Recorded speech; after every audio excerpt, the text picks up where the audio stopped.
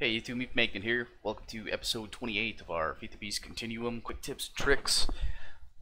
This episode we're going to talk about some kind of difficult and really expensive machines. So let's get right into it. The goal of this episode was to make it to the reactor. Now, big reactors, here it's called Extreme Reactors. The power generation there is usually pretty ridiculous. You can get really stupid with these things, especially when you get turbines in the mix. But I did manage to get a very simple, very basic one up and running. So let's take a look at what we got here. So the initial stuff we're looking for, it's just going to be reactor casing, reactor controller, an access port, a control rod, a fuel rod, and an RF power tap. Now, usually when I go ahead and do these, I get the, let's see here, I think it's called a Extreme Reactors, and it's going to be this redstone port. There's a few different options you can set this redstone port to, and we'll get to that in a little bit. But let's take a look at what it costs to build these things, because reactor casing is incredibly fucking expensive. We talked a little bit earlier about graphite bars being done in this resonator. Here's where all this stuff is going to come into play. So reactor casing is stupid expensive, most because of the graphite and this dirty damn thing, hot tungsten steel, excuse me, ingot. Doesn't look all that expensive, right? So it's just tungsten, and then steel inside the industrial blast furnace. Well, guess what? In order to get this to 3,000 heat, we're stuck making advanced machine casings. So let's take a look at that real quick. Where in the hell are they? Here they are. So here's where things get a little bit silly. You'll notice here that there's a bunch of chrome, but there's also a shitload of data storage circuits, which is emerald plates. Now, I didn't do the math on this. I should have. I can tell you that I did have to make a total of 8 of these advanced machine casings. I don't remember what the cost was. Fortunately, we can reuse the reinforced machine casings that you're going to pull off the machine, but this chrome is expensive, and so is this shit. So keep that in mind. Plan ahead. It looks like 16 regular circuits are going to be needed in order to get just one of these crafted, I guess. So keep that in mind. You're going to want a shitload of latex. Keep working on that copper. If you're using gold to make your advanced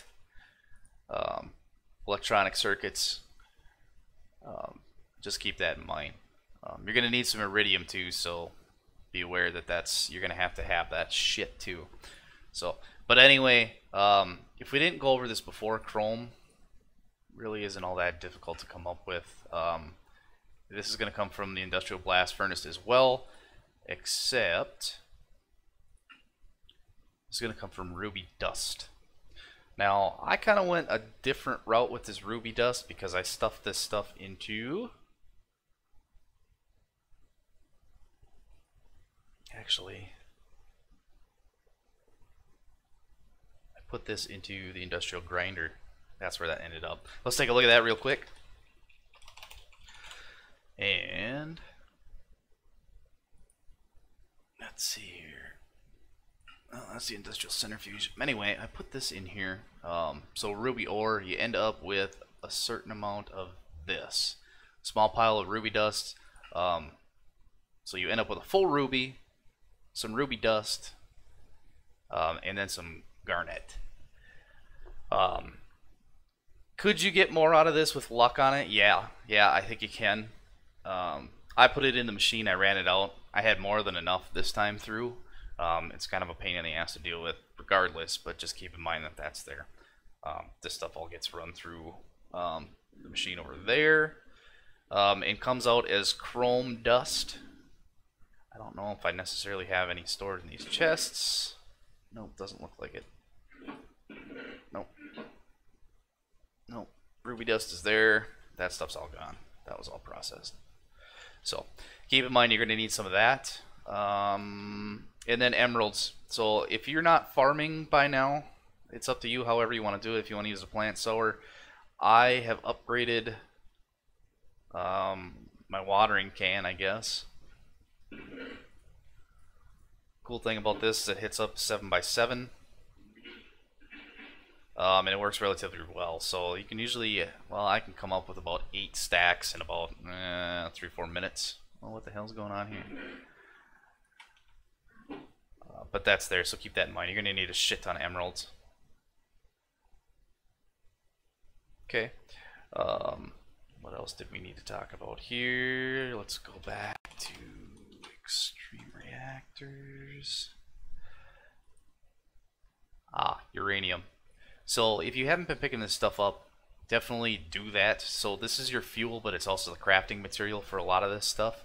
You're going to need a lot of it. It's just one of those deals. Gotta have the shit. Gotta have it, gotta have it. Okay? That can, all this stuff, the ore itself can be thrown into the crusher. You can pound those out as dust and then resmelt them to uranium ingots. So go ahead and do that way, or whichever way you choose. So let's talk about these graphite bars a little bit. So we talked about this being done with this HOP or hop or whatever the hell it is, graphite ingot, going into the resonator for 32 GP, and it turns into a graphite bar. So let's take a look at how I've got that set up.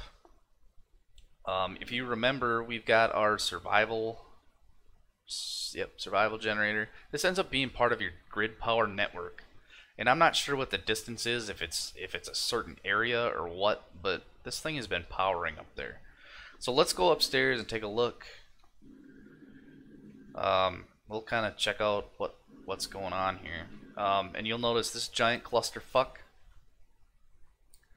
So in order to get those graphite deals to come out of here, you throw them in here and it powers. So the way this works is, you can see I'm getting some efficiency loss here because I've got so many solar panels sitting here. I think this is a stack and a half.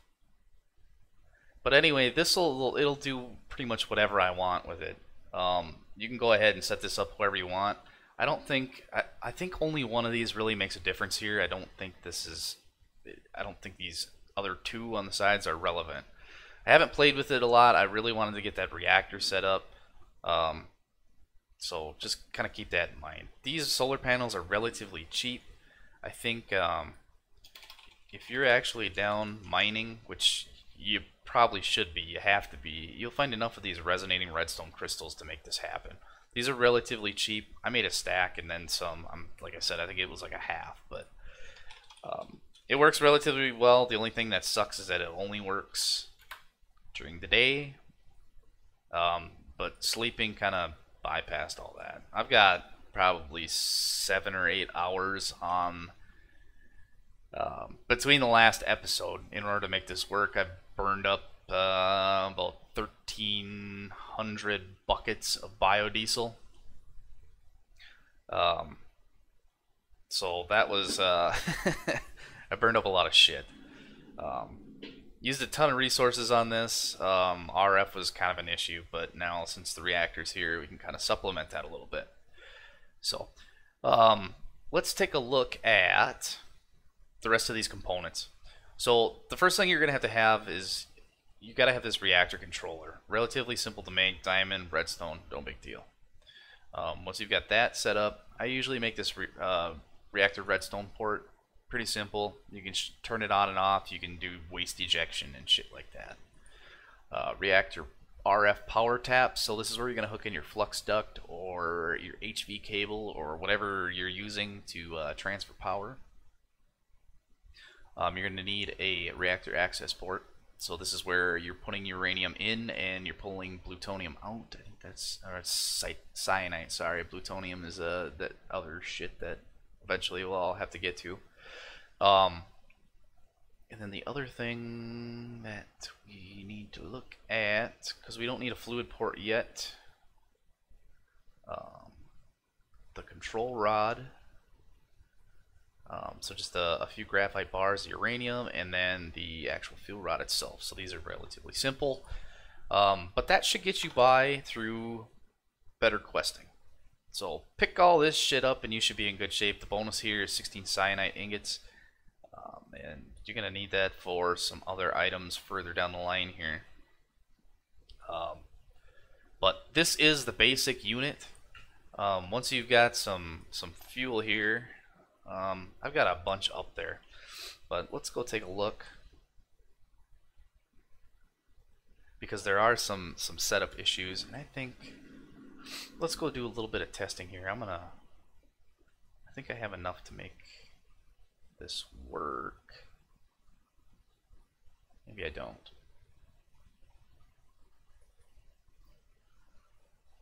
Maybe I don't. Oh, shit. Out of gold. How the hell did that happen? Probably because I haven't been mining worth a shit. I do have some here. I just didn't finish it because I was so RF deprived. Let me grab one of these quick. Pull that uranium out of there. I'll take that. We'll make one more quick here. There we go. And let's see if I can make 3 of these. And I'm going to leave this. That should be enough. And one more of these. Okay. Alright, now we can go up. So if you noticed in the better questing, the little dialogue on the left, you'll notice that these reactors are specific to an 11 by 11 by 11 cube. So they can get pretty goddamn huge. And I've built them that big, and yes, they are massive. Especially once you're using steam to pump turbines, the RF generation is a little bit ridiculous. So let's take a look at this. So your basic 3 by 3 by 3 here. We can tear this down. You can kind of see what's going on here. So your base layer is just going to be reactor casing. So 3 by 3. Next layer up, you're going to want your controller somewhere. It's going to have to be in the middle because your outside edges here have to be reactor casing. It can't be any of the ports or the controller, just because the outside is part of the frame, and it'll tell you that. We could test that. Let's look at the inside of here quick. So in the middle you got to have a fuel rod, and then on top of that is going to be the control rod. And you can see the graphic on the outside changed. That's how you know it actually went. You'll get this UI too once you click it. So let's tear this apart, and let's swap one of these. And if you right click here with an open hand, only casing we may use as part of the reactor's frame. So just make sure that you're putting your ports and controllers and stuff in the right spot. When the graphic changes, you're all set. Okay. So what I've got going on here is we've got your reactor controller. This gives you a little bit of information about what's going on, but let's go over the ports quick. As you can see here, this RF power tap, really the only thing that's going on here is this is just, you know, going over the power cell. That's what it does. You've got your reactor access port here. So the yellow-green is input and blue is out. You can kind of see that here. You can eject the fuel, so anything that's in there we can pull back out, or we can eject the waste, so that should show up in here. You can set this as 2 different ways. Right now it's set to inlet mode, so if you had an inventory on here like a hopper, you could set this up so that it was an inlet, or if you had it set for output, you could output to a chest. Right now I've got it set for inlet. I'm not doing anything with it. Okay. Let's take a look at this reactor redstone port, because you've got a few different options here. The one that really is important to me right now is this toggle on or off, so we can do it with the redstones, like a switch, rather than going into the controller every time. Eventually I'm going to set it up the same as over there with probably a red net wired down to the floor, so we can do it that way. But you do have a few options here. On the signal, you can change it to control the rod insertion. So if you wanted to set it to say 50%, you can drop that down this way. You've got eject waste. You can output fuel temps, case temps. There's a mix of fuel percentage here. And this stuff, I don't know if the machinery is here to do that. It very well may. I'm not quite sure, but we'll have to play with that just to see. Like I said, I'm most concerned about toggling the reactor on and off. So you can hit reset here to reset whatever you had set before, or if you switch these up, you'll notice that your commit comes up. But you do have some different options here. I won't go through all of these. You can kind of play with it a little bit, but just know that the two most important ones in my mind, possibly three, just waste ejection, is going to be your control rod insertion and the reactor on-off. So let's get this bitch hooked back up. Let's take a look at it here. I've already got this set, so let's look at the UI. This is on. Now, all I've got in there is 4 ingots of uranium, and it's generating 251 RF per tick. You can see the temperature here is doing what it's doing, and as this thing goes, it's going to slowly drop off. You can see this; it doesn't get really hot, but it is generating 0.11 millibuckets per tick. So these do burn up relatively fast. I think that being able to find enough uranium, I don't think you're really going to see a huge problem here. It does have an internal buffer of, it looks like 10 million. So if you're filling that up, great. One thing we should talk about real quick here, we've still got a little bit of time, is the reactor control rod. So you can name these and set them. I don't see any of the computer craft stuff or any of those in here to actually manipulate those, so we won't worry about naming it.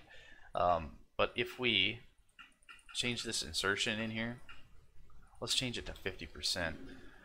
We could see that this is dropped. So it's definitely not burning up. It went down by half or so, maybe a little less. So you can kind of control what you've got going here. If you want just a steady output, you can set that up this way, and it should run just fine. Okay. I'm going to see if I can get this thing cranked up a little bit. I'm going to go ahead and shut this off. But what I'd like to do here is pull this stuff off. And we'll put another fuel rod in. This gets to be kind of a pain in the ass with these ports here.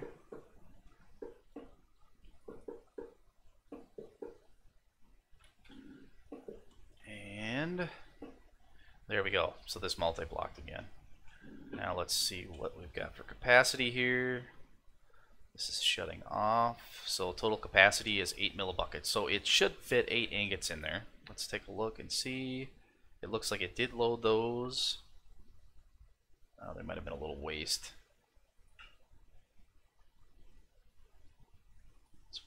Let's pull these out. Yellorium. Let's eject that too. Let's put these back in. We'll have to burn these up. So yellorium is actually what happens. It looks like it's slightly, used. Once it goes from uranium, goes in here. I don't remember that being a thing, but I guess it is. But let's see what this bitch does now that it's got 2 fuel rods in there with, it's technically 7. But this is pumping out 530 RF per tick. So as I collect more tungsten and get more steel and stuff together, we'll kind of do some more processing stuff on that and actually increase this. It seems like the hotter you run these things, the better. You can kind of see it here. High heat raises energy output and coolant conversion. And there's some different ways we can go about doing this. You are limited to the 11 by 11 by 11, so kind of keep that in mind. But before you get to that point, I think you probably want to be moving on to some sort of a turbine, and usually that works out pretty damn well. So as you can see here, this is kind of it's burning shit up pretty good. But in order to supplement the diesel generator, like this is pumping this stuff right in here. It's doing its business. So 4.1 million RF. I'm wondering if, well, it's got a 10 million, a buffer here of 10 million, so it should sit. It's not like the old style, but it should shut itself down if this is full. We'll have to test that for sure, but I'm almost positive this thing will throttle itself down if it does hit that buffer, so it's not continually pissing away yellorium and uranium. So kind of hit that 20-minute mark, but I just wanted to kind of go over this reactor stuff. Definitely play with it. We'll go over this some more in another episode, but I just wanted to get this up there so that you can start using this to generate RF to supplement your biodiesel if that's what you've been using. So until next time.